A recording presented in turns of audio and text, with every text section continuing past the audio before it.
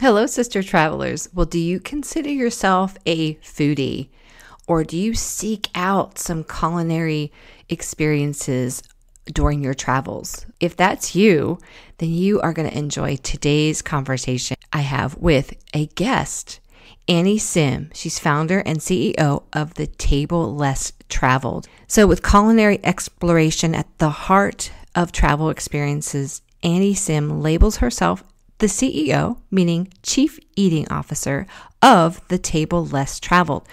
Her love affair with travel began at age 13 when her parents took her out of the U.S. for the first time. The moment she woke up in a thatched roof hut with elephants and giraffes just steps away, everything changed, and she hasn't stopped exploring since. While spending 10 plus years abroad, Annie built lasting relationships with local chefs, business owners, and friends who were people just like her and open to welcoming travelers into their homes. In the spirit of coming together and exploring somewhere new, she founded The Table Less Traveled in 2015, which pairs her love of travel and food with her relationships that extended outside of tourism and distills in an iconic experience of global cultures and creates an intimate and authentic environment to experience them firsthand. Now, when COVID hit, she started offering virtual interactive cooking classes through the company, and she likes to connect people, bringing straight from their kitchen to you virtually. Now, The Table Less Traveled transports not only work teams, families, solo travelers to Italy, Japan, Peru, and beyond. They also have the virtual shared experiences, as I mentioned, so you can gain a deeper appreciation for destinations around the world. I hope you enjoyed the conversation I had with Annie here today about food and the connection it brings to everybody, spanning cultural differences and language. Welcome to Solo Travel Adventures, my sisters. Don't let fear hold you back from traveling alone. I want you to gather your courage, listen to inspiring stories, and learn how to travel solo while safely navigating new places from this show. I'm Cheryl Esch, solo travel advocate and travel coach, and I want you to have a transformative experience when you travel solo. So pack your bags, book your flight, and check one more time for that passport. It's time to explore the world. Hi, Annie. Thank you so much for being here today. Thank you. It's good to be here. Yes, well, I'm excited to dive in because I know that I have quite a few listeners that would consider themselves foodies, right? So I think your concept is really going to they're going to really love it, and I hope to just kind of hear what your travel story is. How did you get started with this love affair of travel? I always like to hear people's stories. Yeah, I think that it starts from a young age, and for me, I think it's a little bit of nature and nurture. And so it probably even starts with my parents and their stories, but I won't bore you with all the details. I think I get a little bit of a sense of adventure and a desire for exploration from them. My dad is from Malaysia. He grew up on the island of Borneo, and he didn't do a lot of travels when he was young. But then when he came to the US, obviously that was a very different cultural shift. And my mom is from a small town in central Washington, farm country. And when she was I think it was about 19, 20 years old, she did a experience where she lived in Africa for I think it was like 2 years. And Wow. so I think that there's this fascination that my parents have always had with different cultures, different people and communities. And I think that they really passed that to me. Awesome. Yes. I know my story kind of goes back to childhood too, where, I just kind of get that sense of adventure as well from, I think, my parents. So I always love to hear, what sparked that for people. So what inspired you to come up with The Table Less Traveled? And can you share exactly what your organization does? Yeah, so I think that paths in life for me have never been linear. I think for a lot of people, as you're kind of honing in on something, somebody once told me it's like a heat seeking missile. You're always moving forward, but you're moving left to right. And so I feel like in starting The Table Less Traveled, it was this combination of a lot of different passions that came together.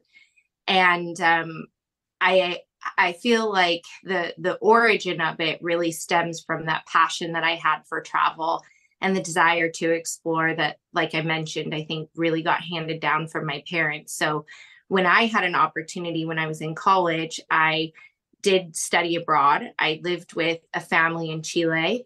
I didn't speak any Spanish when I got there. I had taken Spanish courses in high school, but I really had not remembered any of it, kept any of it, and never got to the ability to really speak with people. It was very basic.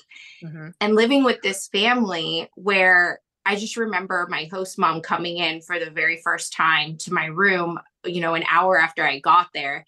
And she was speaking to me in Spanish. And I was just like a deer in headlights, felt so uncomfortable, had no idea what was going on. And finally, she was like, do you want to eat? Putting her hand to her mouth. And I'm like, oh, yes, yes, yes, food, lunch. I'm hungry. That would be great. I just got off an international flight. And so I think that experience started this deep passion for me of learning about different communities and different people, because after I had that experience, I felt so much more in tune with a part of myself that I never knew or realized in my own culture. And I don't even think it's something that I can put into words or verbalize, but it was a realization that there's like a piece of me that connects with different cultures and different places that I go. And so that was one, I think, really formative experience that gave me this insight into being with locals, being Mm-hmm. with people was Mm-hmm. such a core part of travel for me. And it was very much less about the sights that I saw. And then as that developed, I realized that food was always one of those common languages where exactly what I was talking about with that, lack of Spanish capability at the time, that we were still able to communicate through our love of food. She taught me how to make her recipes, her dishes. And through those experiences, it helped me learn the language and it Mm. helped me learn about her family. And so when I was a little bit older and had started my first job, I, fell out of love with what I was doing. Although I don't know really if I was ever in love with it. I loved where I worked, but I didn't necessarily Yeah. love what I was doing. It was telecom. No offense to you telecom people. Like, it's great for people who are passionate about it. That just wasn't my passion. Mm-hmm. And so I left that job and I had taken the money that I had saved to put a down payment on a condo and decided what's going to enrich my life and help me do that heat-seeking missile of Yeah. where my path is. And I did a 6-month round the world trip where I lived with different families or stayed with different people that I could meet through my network. And that was my whole purpose, was really cooking with people, eating meals with them, learning about their culture. And so that was another experience that highlighted for me the importance of those connections and how food felt like a natural way to bring that together. And then I think that the real, like, okay, rubber meets the road, what are you doing? And coming to start the Table Less Traveled was the small business I was talking about that I was working for was actually my aunt and uncle's company. And they were the ones who sat me down. I said, hey, can I take you out for dinner and ask you about my resume and what I should be looking for in the next job? And they said, no. Well, we went out to dinner, and first they said, we're buying. Second, they said, we are not going to critique your resume because we think that you should go and try and do something that you're passionate about. Now is a perfect time in your life to start a company. You have very little risk. You have very little obligation. You don't have any kids or other people that you have to take into consideration. You can kind of be a little bit selfish in pursuing something that would really change your life and feed your soul. So that was kind of really where I got the motivation to say, I'm going to take this risk. I'm going to step outside my comfort zone, and I'm going to go for it. Oh, that's awesome. I loved how you shared about being in Chile and not being able to communicate, but food was your way of communicating.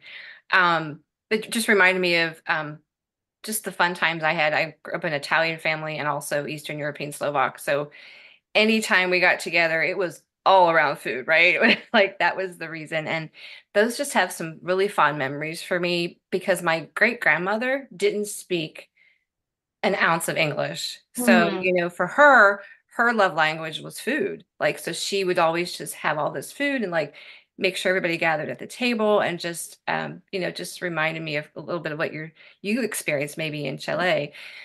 Just how there's, I don't know, there's a connection, like you said, with that culture and with people around food. And I would say, I mean, would you agree that, we as travelers can go to another country and maybe go to a restaurant, but that might be a whole different experience versus what you are offering at the table less traveled, correct? Yes. So to answer your question, going backwards a little bit about what we do at the table less Hmm. traveled is when I had done that trip, I kept a blog.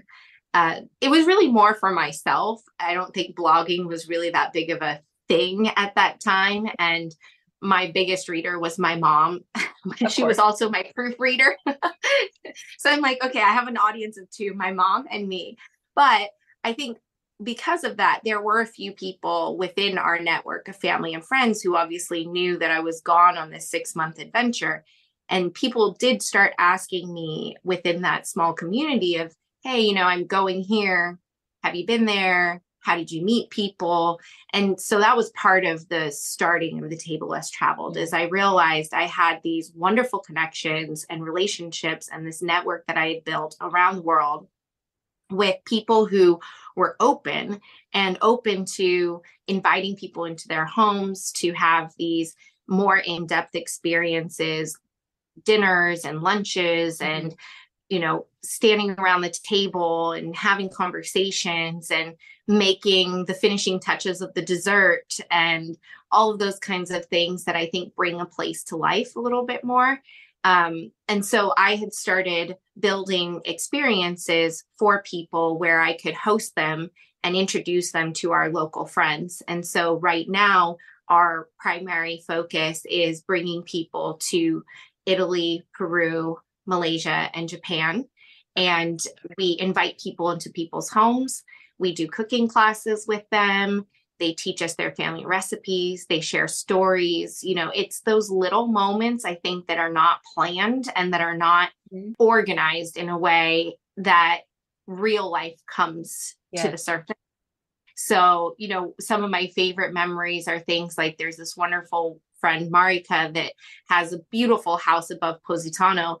And her dad comes walking up the stairs one evening while we're all having dinner, and he's opening his homemade liqueurs for everybody sitting around the table, chatting and laughing into the evening. We did have a planned driver who was waiting for us. And it's like I kept calling him and saying, hey, just 30 more minutes. Hey, just 30 more minutes, because everybody was having so much fun and having Mhm. such a good time. Mhm. And those are the types of connections that we try to make for people, so that not everybody has the opportunity to spend 6 months traveling and a month sitting at a restaurant or a bar, kind of shooting the shit, excuse my language, and happening to meet somebody who's a local that's willing to invite them into the home.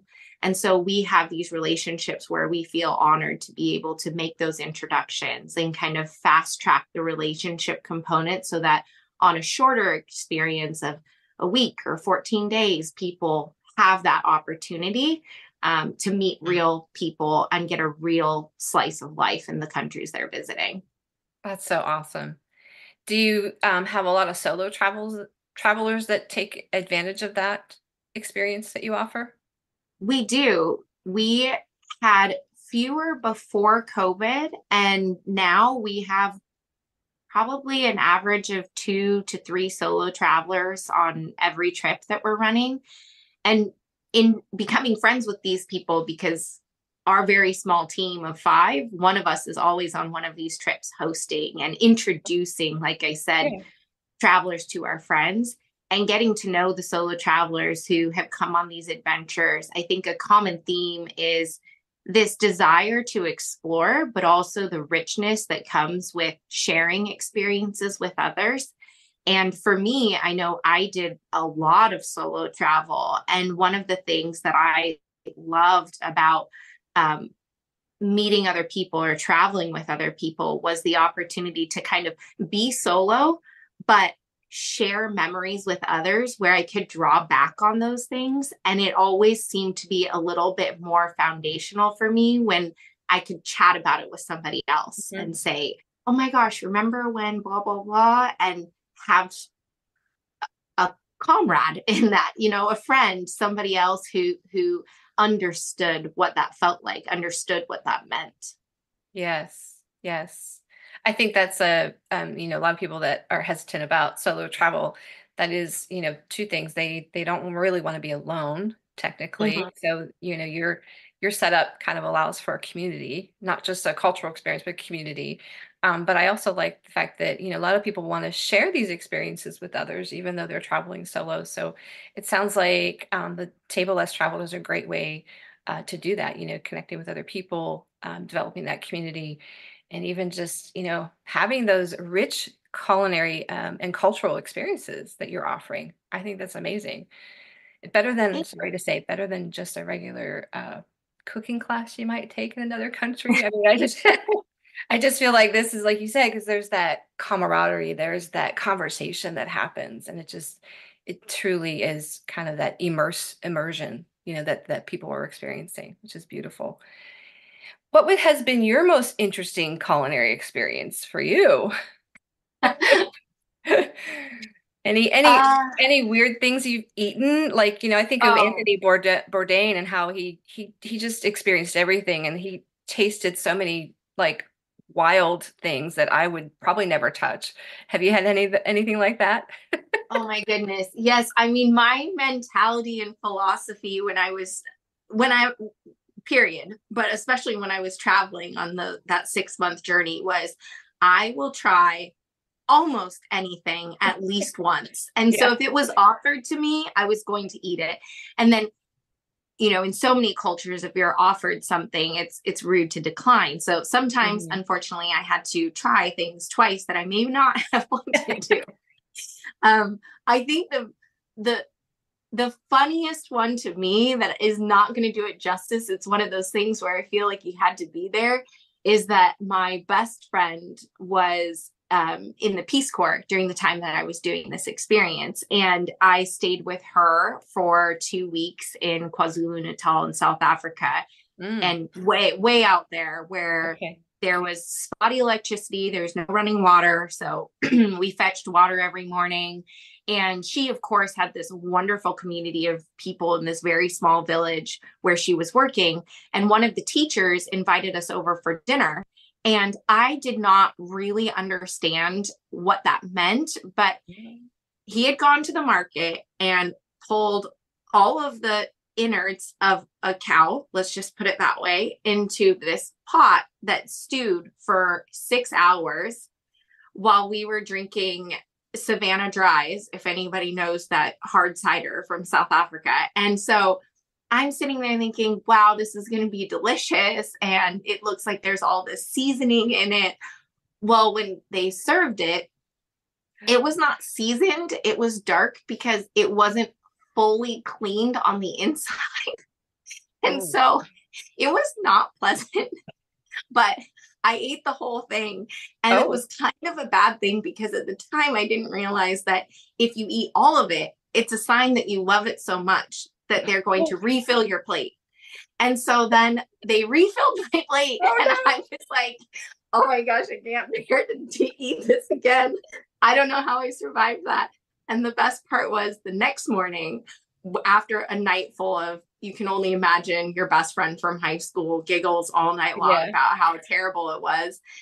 We go to the school that she was teaching at in the morning, and one of the other teachers was like, Annie, I brought this local delicacy because it's your last day here. And so at 10 a.m., they were reheating essentially the same thing that I had the night before. Oh my And gosh. I was like, oh my gosh, I can't imagine how I'm gonna stomach this one more time. But I did it. I survived.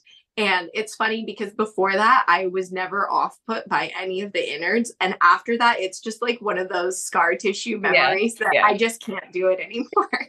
I I hear you. Oh, wow. And you didn't get sick? I didn't get sick. Thank goodness. Okay. No. That's good. That's good. Oh my gosh. Well, that's an interesting, very funny story. But what about when you were with a group? Was there some when you were with your tour group, did you have anything that didn't go as planned? I like to hear those kind of interesting stories there and how did it turn out? Oh, yes. I mean, there are always things that Yeah. don't go as planned. And one of the three things that we tell people in our small groups. So our groups are very small. They're intimate. They're a maximum of 12 people. And so at the end of a trip, it definitely feels like your little travel family. That's how I feel, which is Yeah. why I'm still close friends with the people who started out as clients or travelers with us. I had brunch with one couple last weekend. I'm having brunch with somebody else this weekend. They often come over and we hang out. So it builds this close relationship. But one of the things that we share with people at the beginning of a trip is kind of three ground rules. And one of them is to be flexible and be open. Because no matter how many plan B, C, D, E, F, G we have, and we do, it's travel and things come up and things change and you can't control everything. And I think that was something I had to learn the hard way, as being somebody who was super organized and always wanted things to go a certain way, that there are just factors that you can't control. And so with our tour groups, that's something that I've also learned as somebody who's kind of hosting and coordinating, that I also have to be flexible and then really share the opportunities that we have to get to do something different than maybe what was planned. Mhm. And so one of the famous ones that happens for me is that in Italy, we start our experiences in the Amalfi Coast. I had mentioned our friend Marika, where we have dinner at her Yeah. home. And we used to take a private boat from Sorrento to Capri to visit another one of our friends, Domenico, and have lunch with his family. And sorry about that. And without fail, it would be September, beautiful weather for the past 6 months. And it would start raining the day that I would land. And I told you, I'm from Seattle. And there is this curse that everybody says people from Seattle have, where they take the rain with them everywhere. And so I would just, kind of, what am I supposed to do? Part of the reason that you go to the Amalfi Coast is for the beauty and the sun and being outdoors and visiting these friends.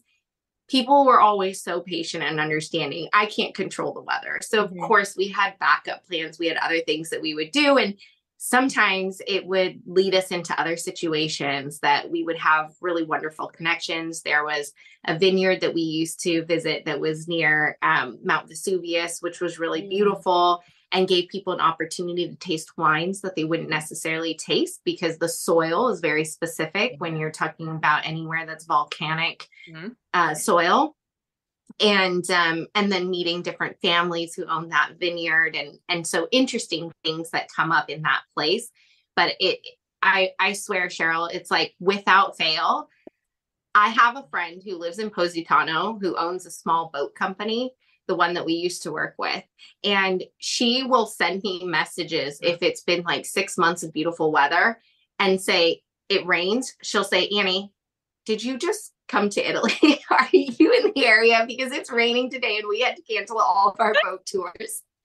And, I would say there have been a good number of times where I laugh and I say, I seriously, Elizabeth, I swear I actually got to Sorrento last night. Oh, so it was true. It happens frequently to me. Oh, so gosh. yes.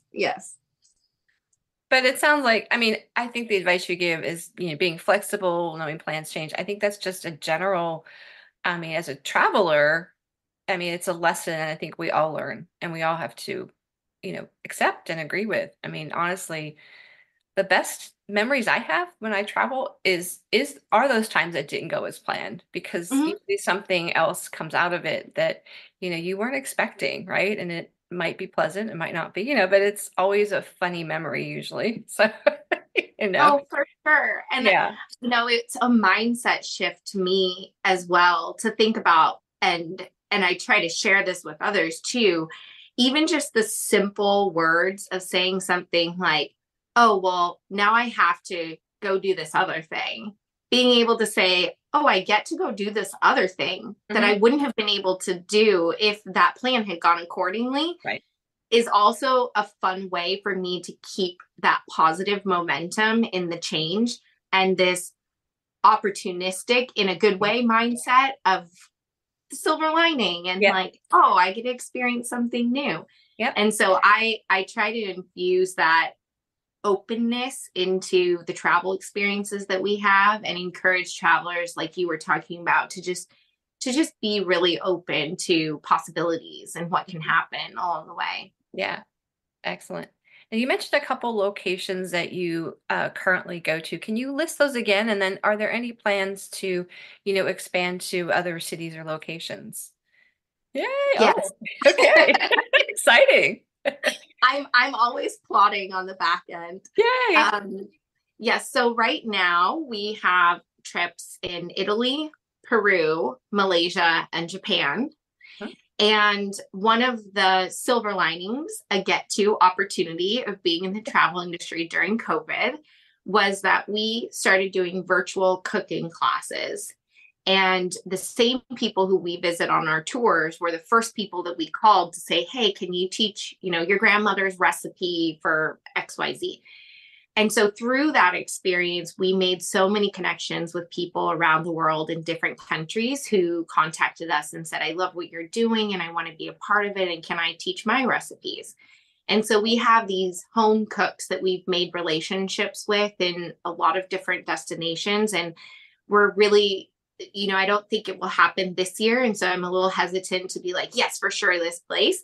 But over the next 2 to 3 years, we're hoping to expand. And some of those countries where we have really close relationships are France, Portugal, Costa Rica, India, Mm, Spain, wow. Argentina, Chile. So we're kind of, Yeah. South Africa is another one. So we have a lot of options on the table. And one of the things that I like to do when we're looking at a new destination is take a handful of those and talk to the people who've traveled with us before, because most of our travelers travel with us again. They say, Oh, hey, yeah. I love going with you. Wherever you go, I'll go. But if they have hey, I'd really like to go to South Africa, then we try to build our new experiences around where our existing travelers would like us to take them and like our style of travel and introduction to the communities as a way to, continue providing something interesting for the community that we have. Yeah. That's awesome. Those are a lot of great places, expansive, that's a lot of expansion if you end up adding a lot of those locations, but that's exciting. And I like how you're kind of surveying people to see, where do they want to go? I liked almost all those places you mentioned. So, but can you share with my audience where they can find you? I know you have a website, social media, anything like that, and I'll make sure I include it also in the notes. So tell us where they can find you. Yes, thank you. Our website is thetablelesstraveled.com. And we're on social media, also the table less traveled. And we try to share on our social media some tips and tricks and more um, places we love, things that we encourage so that people can use it as a source of inspiration in their travels and not just, hey, come travel with us, because we know that it is for some people, not for everybody, but we still want to be able to encourage that connection and inspiration for anybody in our community. Well, thank you so much, Annie, for sharing all that. It's an exciting and it's a wonderful concept. I believe a lot of people, the foodies out there, hello, go ahead and connect up with Annie and the table less traveled. So thank you again for your time, Annie. I loved it. Thank you, Cheryl. And I do have to say that I have listened to a bit of your podcast, and I just love what you do and how you're encouraging people to travel and to travel solo. I think there's so much value in that, and there's so much growth and learning and opportunity. Yeah. And it doesn't matter what age you are, there's so much that can be learned from taking the time to have an adventure on your own and to share that beautiful experience with other people. So I love what you're doing, and I hope that everybody listening is inspired by your message and the things that you share. Thank you. Thank you. I appreciate that. Well, thank you again, Annie. And I'll make sure we get all those social media connections in the notes so people can connect with you and your group. Thank you again. Awesome. Thank you. Hey, sister travelers, did this podcast inspire and encourage you or move you to get out there and travel? Wonderful. There are 3 ways you can thank me. First one is leave a written review for the show on Apple Podcast. 2, share the show with your sister travelers, your friends, your family. And 3, subscribe to the show so you never miss an episode. And thank you again for listening to the show. Sisters, be fearless, take the leap, and get out there and have an adventure.